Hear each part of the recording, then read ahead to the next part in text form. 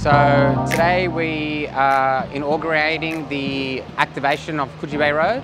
We're actually going to be quite excited to be using the outside dining area, especially because of all the stuff that's been happening with COVID. So at the moment it's 4 square metres inside and we'll be able to go to 2 square metres outside. And with the extra space we'll be able to seat more customers and recover some of the money that we've lost. Our local cafes and restaurants are amongst the hardest hit during the pandemic. As a response, we consulted with residents, businesses and came up with a plan to create more space on Coogee Bay Road for diners, shoppers and walkers. We've been able to transform parts of Coogee Bay Road into a vibrant, socially distanced outdoor dining space. I think it's amazing what's happened. We only were open for about 6 months and then we basically had to close down.